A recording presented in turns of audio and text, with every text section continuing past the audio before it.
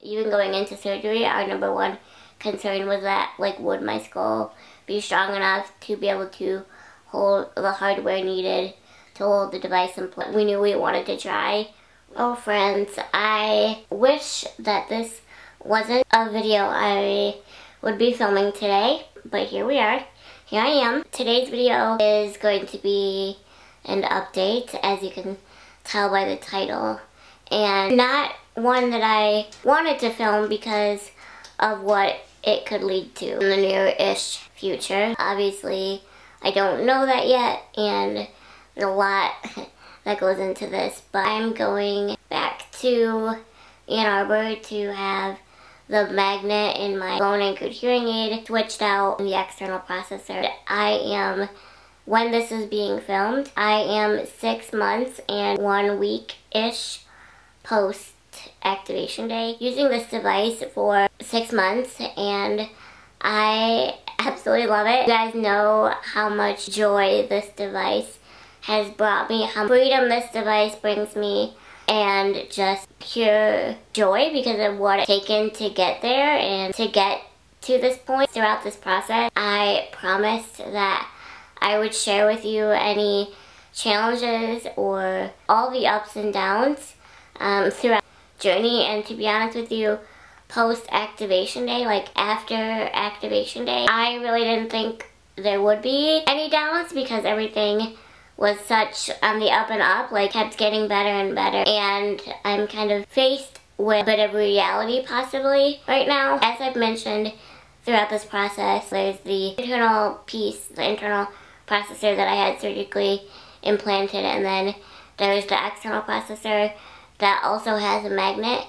That magnet, it's how it sticks to my head because of the two magnets connect together internally and externally. Externally, there are 6 different magnet strengths for the MED-EL BONEBRIDGE, and there's 1 through 6. As I've shared several times throughout this process, 1 is the weakest and 6 is the strongest. I started out with the device at a 3, and then your audiologist determines on many different factors what magnet you should start out at. So I started out at a 3, and then it became like not tight enough because swelling after surgery affects this. So I got moved up to a 4 2 months later, and then now 2 months later after that, getting up to present day, it's become too tight, the 4. This is actually my 3rd magnet strength, I apologize. So started out at a 3, and then a couple weeks later I got moved to a 4, like post activation, because it wasn't sitting on my head very well, and so I got moved to a 4, and that lasted me a couple of months, and then I got moved back down to a 3 because it became too much. The reason that I knew that was because I was getting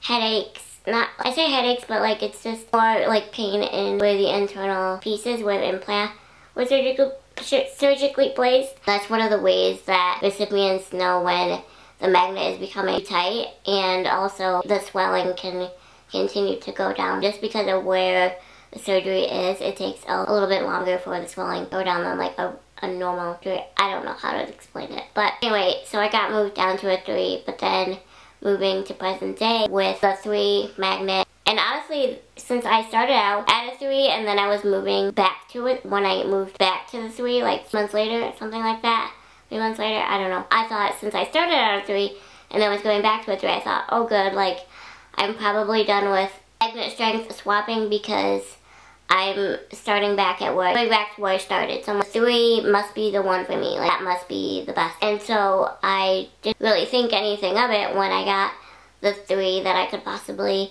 need to move even further down the line. So I didn't think anything of it, and now we're in present day here in August, and I'm going back to Ann Arbor to once again have the magnet strength swapped, possibly one last time, and I'll get to that in a minute. But because I started getting head pain again, this time it was a lot more than the first 2 times. I'm not really sure what's going on there. I don't know. The reason that I wanted to update you is because this is a bit of a bummer because we're running out of options of magnet strength, and this continues to happen. This basically tells us that this is not a magnet strength issue. If I experience something similar again, this basically tells us that this is not a magnet strength issue. This could be something wrong with the internal processor.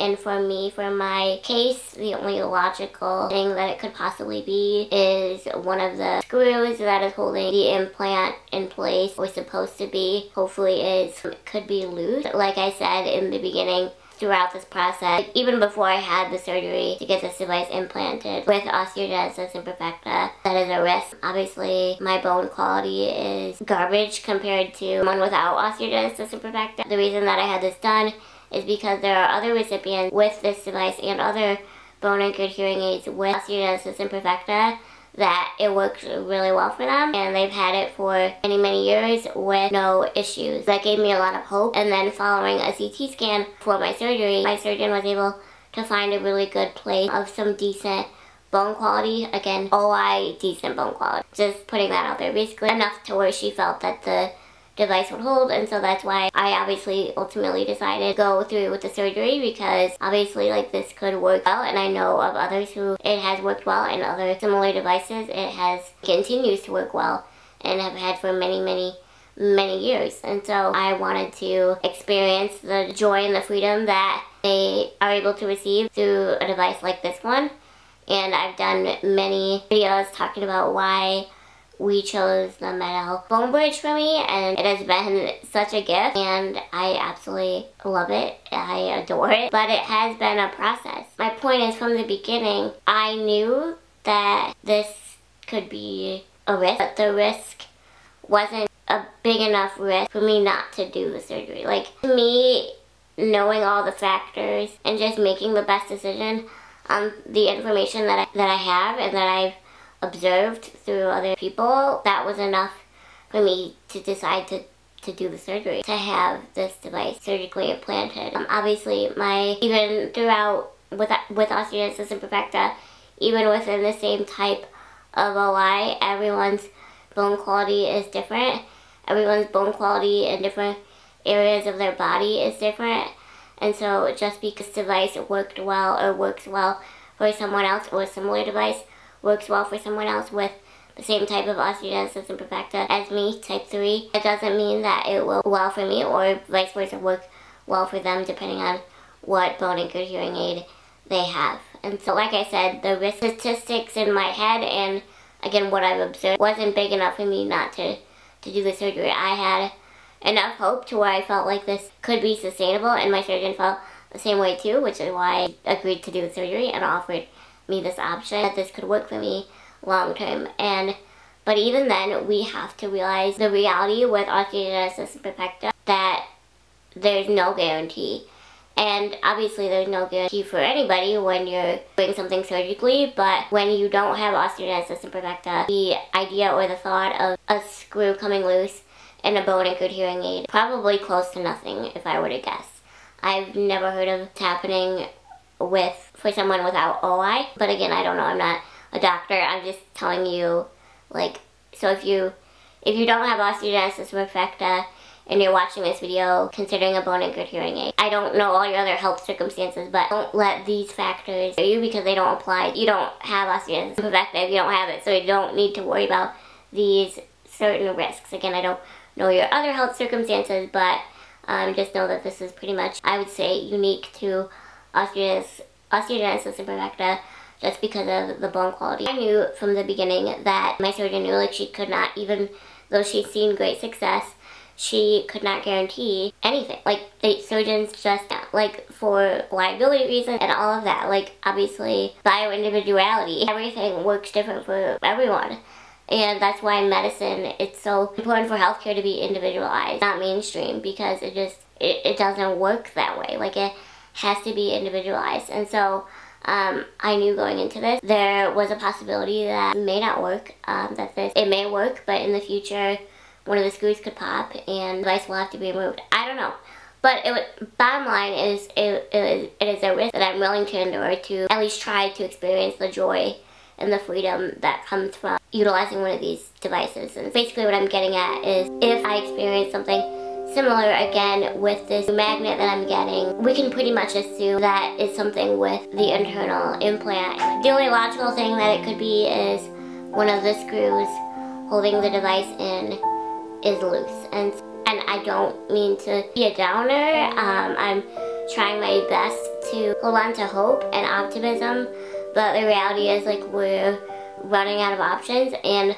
I also want to preface, because I know I'll get some, could the head pain be from something else, like headaches? Like, could that be from something else? No, because one, I don't get headaches. I just don't. I'm very grateful. Not to say that I've never had them, like I have, but they're very rare. And then also, it's completely localized to exactly where my implant is. So it's just, there's no other, like, that is the answer. That's how we know this is related to the device. I just want to share that this is something that I am getting closer to, but we're not there yet. There's, you know, there's still other options for now, not that many. There are. Just doing the next step, and if it happens again, I'll have to have imaging of my head to confirm, of the implant, not like of my whole head, but of the implant to confirm that possibility, and so cross that bridge when we get there. Until then, this swapping out the magnet one more time is next step. The reason that I say one more time is because I don't think the one strength magnet will be enough. Like, there has to be some level of not pull, but just grip for the processor to be able to stick. And so I truly believe that the tube magnet is going to be my last option. It's a lot because I don't ever want to think about this not working for me, because you guys know, like, what a battle this has been and how much I've worked for this and how much this means to me, how much this journey means to me. I'm trying not to go that route, like, think those things, but that's just something that I have to mentally prepare for, that possibility. That's just the reality with osteogenesis imperfecta. Like, it's so unpredictable, even within the same type. Like, I have friends with type 3 with a bone anchored hearing aid, and they've had it for many years. There's different kinds, and again, I've talked about why I've got this kind as opposed to other kinds. Like, everybody has different circumstances, but that doesn't mean that it would work for me or them or vice versa. And so it's important for me to recognize the risks that I've decided to take with having this device. Nobody, not even my surgeon, can take away that possibility. That's just the reality with osteogenesis imperfecta. I just wanted to let you guys know kind of where I'm at with this and the challenge that I'm facing. So right now I can't wear the device until I get the new magnet, but it's only a couple of days away. It's really actually convenient. When I started experiencing the head pain, like, I knew my 6-month appointment was coming up, so I already had an appointment scheduled, which is really good. So I've alerted everybody on my team that, like, this is going on, so they know. I didn't have to set, like, a separate appointment because I already had one scheduled, which is really nice for my 6. If everything does pan out okay and I do get this new magnet and it's great and everything, this will be my last audiology appointment for a whole year. So that's really exciting too. So if head pain continues after the new magnet strength, I basically, the audiologist that, like, handles the magnet strength swapping and everything, I continue to have issues after that. I have to go back to my surgeon because there's nothing else from an audiology standpoint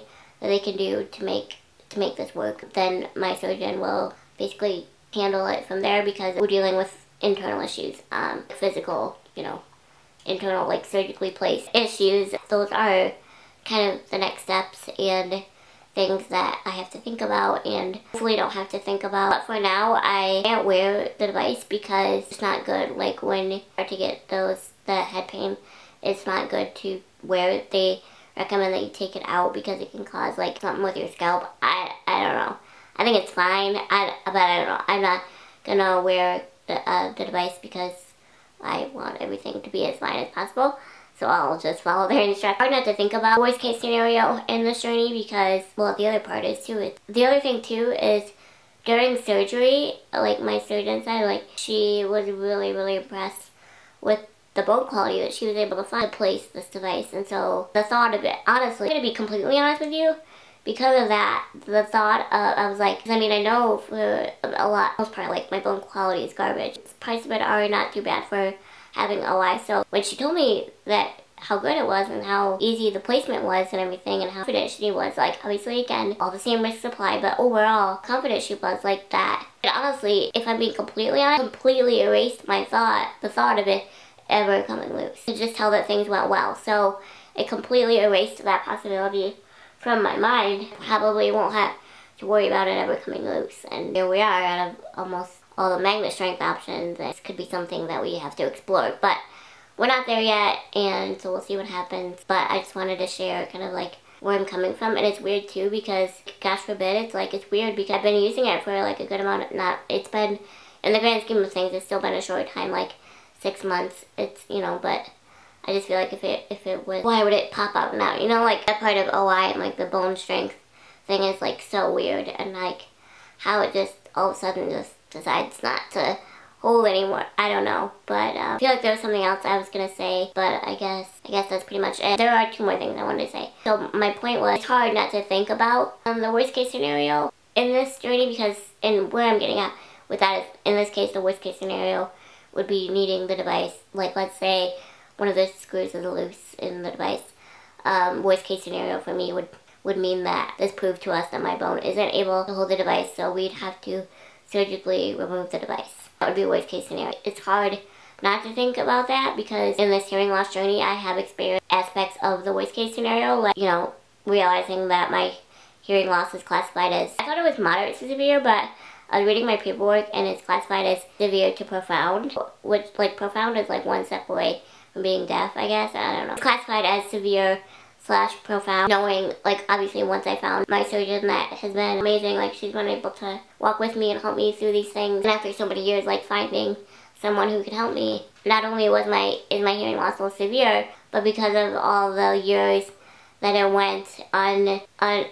went not taken care of, because nobody knew how to help me, like, no other doctors, no other surgeons knew how to help me because of that.